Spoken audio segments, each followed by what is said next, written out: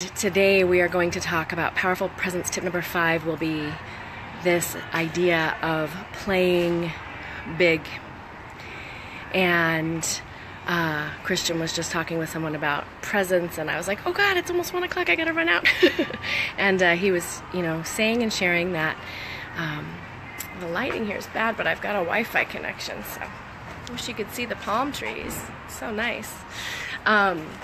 He was just saying how powerful and healing our presence can be, and imagine, when we're sharing about our work, talking about our work, exuding and connecting to that deep inner presence and that deep knowing inside of us, and having full access to our presence while we're working on camera, or while we're speaking from a stage, or while we're sitting with a client, or making a sales call, or writing a blog, or writing an email. We can endow and imbue all of that with our presence, and our presence is a superpower. So that's my riff on presence for the moment. And then what I'm thinking about for this powerful presence tip number 5 is the power of playing bigger. And this has been a life journey for me, and it's maybe my greatest passion is to help people expand. I think that's what we're here to do in this lifetime, and I think that there's this magical alchemy that happens when we do step up, step in, and expand, and it often happens right past the edges of our comfort zone. So I am an advocate for stepping outside that comfort zone a little bit, sometimes a lot. I've swung that pendulum both ways, where I've taken wild leaps and had to flail and swim and hit a few rough patches for sure. That's kind of my temperament, but it doesn't have to be an all or nothing.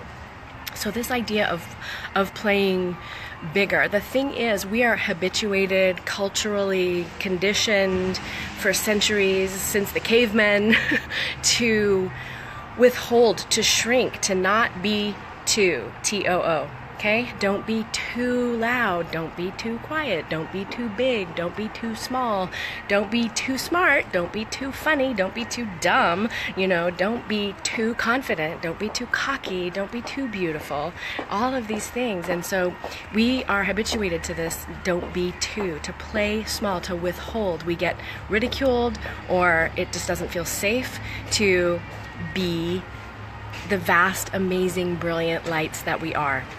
And I think that is our journey. And I think that definitely applies to the entrepreneur and to the creator. Entrepreneurs, in my opinion, are creators. We are makers, and we are bringing in new ideas and new solutions and new possibilities, just the same as those of us who are also songwriters, or we write books, or we write movies and stories and plays.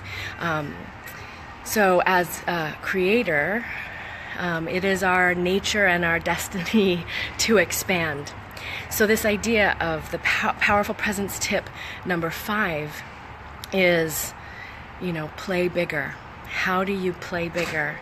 And for me, I have kind of the ABCs of being seen and heard. For me, are to be authentic, and to be bold, and to be courageous. It takes a lot of courage to step up and step in and own our idea, our big idea, and then share it in the world in the biggest possible way. And when we do, there is an alchemy that happens, an energetic, healing alchemy that changes not only us, who we are, how we perceive ourselves, but the people who we share it with. When we are witnessed, there's molecules behave differently under observation, and when we are witnessed, hang on one sec, and when we are, we've got some lovely women walking behind us. Oh, I want my glasses. When we are witnessed and expanding at the same time, the transformation deepens, the transformation accelerates.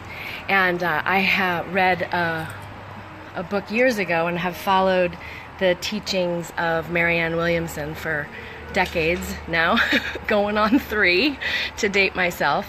And I have quoted her statement that's been quoted by Nelson Mandela and often throughout the years.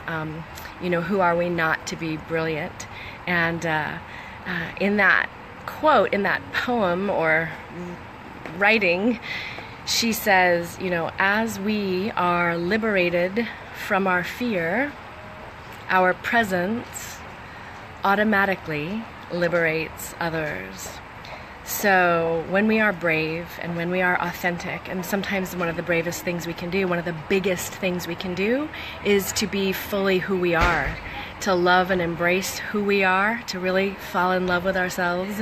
And that's, you know, scary, right? We're not supposed to do that. It's vain, it's arrogant, it's selfish. And yet when we do that, fall in love with ourselves, allow ourselves to have our intuition and our ideas, and to say what we think, and to share our message in the biggest possible way, and to forgive ourselves for all of our imperfections and insecurities, and not let fear. What are people are gonna laugh at me, people are gonna judge me, what if I'm wrong? What if I say something and it's the wrong thing? What if people think I'm full of shit? You know, what if people don't believe me, or they don't get the transformation I think that they can have, or they just laugh at me, or they, you know, take something away from me? So many things have happened, and maybe that's happened in lifetimes, I don't know, past. So we have these energies that we carry, but when we expand and step forward and play bigger, go for the big thing, make the big claim, support it, back it up, love bigger, think bigger for sure, right? We put all these often unconscious limits on ourselves, but when we think bigger and step in and decide, like, no matter how scary it is, or how vulnerable I feel, or how shaky my legs are, or you know, if, you know, my bra strap's showing in my video, or, you know, no matter what, I am willing and to serve my message, what I'm here to do, and the message I'm here to bring through. I am willing to do it anyway. I'm willing to do it authentically. I'm willing to be bold and step outside my comfort zone, and that requires courage, and I am brave, and I will do this. It is magic. That is where the transformation lies. Thank you, Miss Love, Abby. I wish you were here so much. That is where the transformation lies. So simply even thinking about playing bigger is transformational. It is, without a doubt, it has to happen before you expand, right? Everything that exists starts as an idea or a possibility. So being willing to say, how could I play a little bit bigger? How can I expand? And remembering that if and when you do that on behalf of your message, on camera, on stage, in a sales call, at a networking meeting, or across a coffee table or a dinner table, when you do the thing that scares you, and you own your value, and you own your integrity, and you honor your message, the thing you're here to do, just by being around you, other people are healed and liberated from their fears, from the places that they are playing small. So it's a radical act of healing for the whole world when we step in and play bigger and go past the edges of our comfort zone. We step outside of our box, all the limiting beliefs that we have, and all the different ways. A lot of people working on camera, for example, be like, well, I want to use video, but I don't want it to suck, I don't want it to look bad, and I don't know what to say, and I have to have the lighting and the camera and the equipment and everything perfect. And the truth of the matter is, the technology that we have today makes it very possible to make a video and add value, and the more you do that, the more you shine your presence. That is going to be one of the most powerful tools you have to stand out today in the marketplace.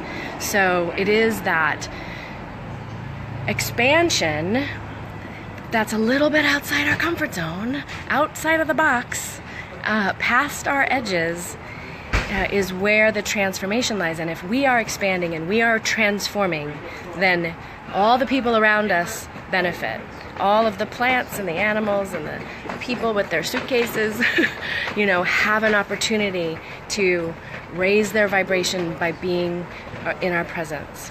And especially when you're working on camera or singing a song or sharing a poem or talking and teaching or selling on stage, if it's a little bit past your comfort zone and you can own and forgive and love and be radically present in service to your message and your audience, then they will actually, on a physiological, energetic, and spiritual level, benefit, be healed by your courage, your authenticity, and your daring.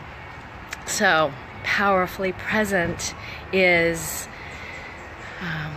has many layers, right? We can go, but if you start with that powerful presence, the marketing language and the strategy and the how, what, where, when, why will get clearer and clearer and clearer. And when we heal the stuff that's in between us and our grounded presence, we change the world. We transform inside, and then the people and world around us is healed, whether we know it or not. Yeah. So, what can you do today to allow your voice, your face, who you are, the message you're here to bring, simply exist and share it? Yeah? What can you do? Even if, how can you let yourself take a baby step, a beginner step? Perfectly imperfect. Perfect is done. And if you feel stuff come up when you do it, then let's heal that, right? Let's address that. Let's clear that. If it's a limiting belief or if it's a habit or a pattern or a condition, how can you take responsibility and change that on the inside and free yourself from that? Because when you do, you have even more powerful presence to heal and free the people who come in contact with you or hear your message. And your marketing is probably the most powerful message, biggest impact you can make in the world. More people will see and hear your marketing than will have the opportunity to work directly with you or even hear you speak live, as powerful as that is, right? There's an alchemy and a kinetic transference of energy that's happening live, but video allows us to reach people all over the world in a few moments.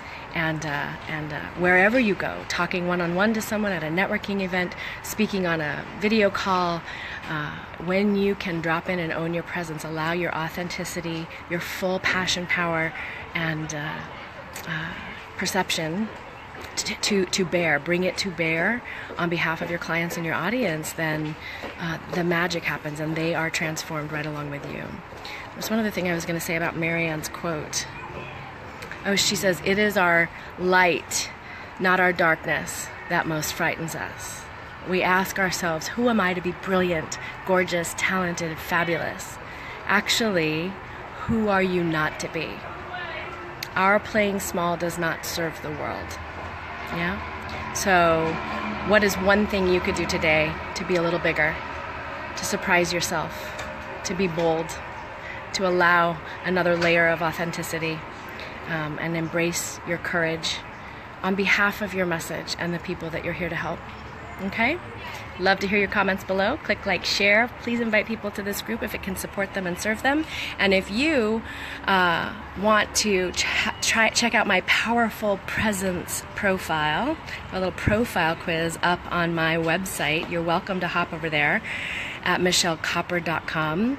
It's right on the homepage there, and you can see how that stirs your pot, the inspiration for what might be slowing you down, standing in the way, or stopping you from owning the full rock star power of your presence today in any way, and start clearing and healing those blocks and changing the world. All right. I love you, Abby. Thanks for being here.